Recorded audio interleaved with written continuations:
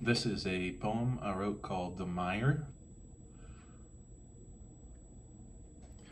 Escaping paradoxical conscription, ensnaring dystopian novellas as they saunter from you to fro, dispelling the fibers, what held between bindings arms, disconfabulating eruptions of context's utterance, whose ideogram is arranged, whence tetrahedron stratagem are solidified.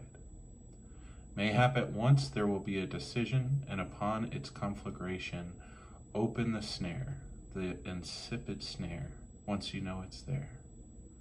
Upon the parapet it may be spied, and as the novellas do their number, conjuring youth's applause, the figuration falls victim to its own undoing, through an uninterrupted edifice, public, conjuring itself out of the mire, and undoing is aptly undone.